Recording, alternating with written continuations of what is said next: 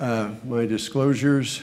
Hip instability, it's the main number one or number two cause of failure in 20 to 25% of hip replacements, and that's in the big registries, Australian, UK, American Joint Replacement Registry. It's the second leading cause of failure in patients over 70 and less than 60, reported by EpiNet.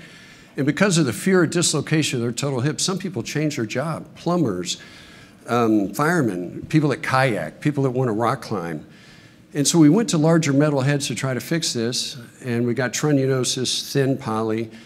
But if we go to dual mobility, Guyan reports that dual mobility adds 30 degrees of flexion, 15 degrees of abduction, and 22 degrees of external rotation over our native hip.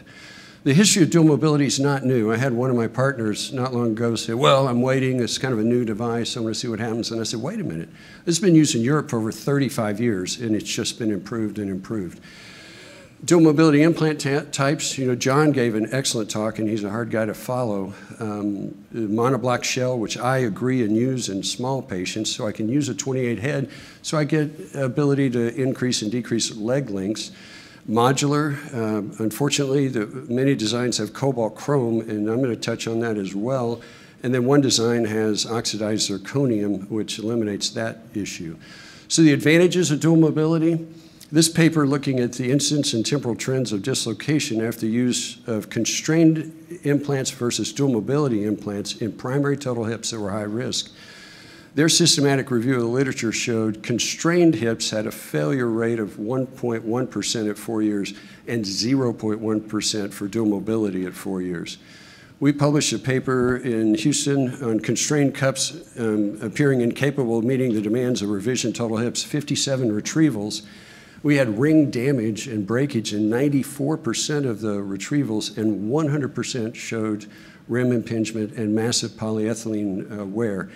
That paper caused me to just quit using constrained cups, and I haven't used a constrained cup in years. So advantages of modern dual mobility, it's a reduced risk of dislocation and revision. Hogan reports in dual mobility versus 36 millimeter standard cups, the dislocation rate was 0.5% versus 4.5%. This paper, Nicholas Rayner from the Mayo Clinic in Journal of Arthroplasty, shows dual mobility constructs in primary and revision total hips. In the primary group, it was 0.9% for dual mobility, 6.8% for the standard cup, and in revision, it was 2.2% versus 7%. These are multiples of factors of dislocation. There are lower rates of dislocation and lower rates of revision in their systematic review. If we look at modern cups, Jonker reports on almost 6,000 dual mobility cups and 217,000 cups in a systematic review. Lower rates of revision and dislocation in dual mobility cups, 0 intraprosthetic dislocations in that large series after 2007 with modern designs. Dareth reports on a review of 54 articles, 10,000 dual mobilities with 0% intraprosthetic dislocation. So are there still concerns? Yeah, I've got them, same ones John has. Intraprosthetic dislocations I'm not worried about, and I personally haven't seen one. Trunnionisis, though, is an issue in designs with cobalt chrome on titanium. In a meta-analysis of literature, ions over 1 microgram per liter in almost 8% of all of these, and significantly raised over 7 micrograms in 1.8%, and that's when it starts to get scary. Malseating of the liner may be design dependent. This MDM design is in the March issue in Press of Journal of Arthroplasty. They had 11.1%. And these aren't community surgeons. These are academic surgeons publishing, looking at their results and seeing a problem. Designs, and there's more than one that has an alignment peg, that can help you prevent misassembly and seat that liner straight.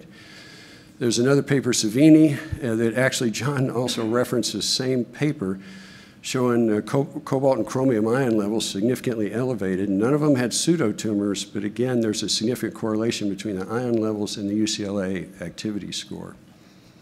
This paper by Mathis and co., they had 9% had elevated cobalt levels above 1.6 micrograms per liter. Mars MRI was performed in 4 of their patients who had cobalt over 4.5 micrograms. 2 of them had alval Problem with this paper is they weren't sure there was a hip on the other side in some of them, or was it trunionosis, but it still concludes that MDM should be used with care, and you got to evaluate these patients. I'm not advancing. Can you help me advance? Maybe I can go back. This is the scary part of this. This paper by Bridges in 2020, they looked at 247 of their clinic patients that had cobalt chrome prosthesis, some metal, some metal on polyethylene. They had a validated inventory of higher function skills for patients, and symptomatic patients on that validated inventory with a blood cobalt level above 0.4 micrograms per liter or a urine cobalt greater than 1 microgram per liter underwent functional PET scans. 123 patients were at that, almost half their patients were at that threshold, 69 were scanned. All of the patients, 100%, had significant regional hypometabolism and higher symptoms inventory. There was no difference in the metal on metal and metal on polyethylene in the patterns of hypometabolism.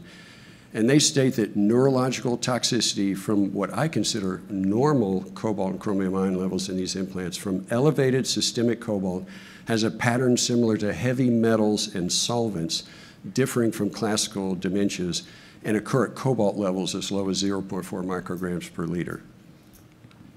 So what about wear? And John touched on this also. There's 3 bearing surfaces, the outer ball of the polyethylene, the inner ball, and then the neck against the edge of the polyethylene. And this is where we've had improvements from the early first designs.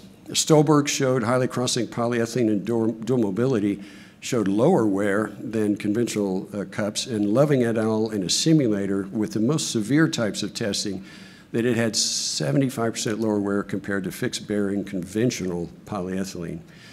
But one of the advances is designs that get eccentricity that helps drive self-aligning poly.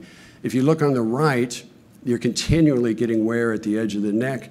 This eccentric design, once you start moving, centers the polyethylene, and you don't get that wear.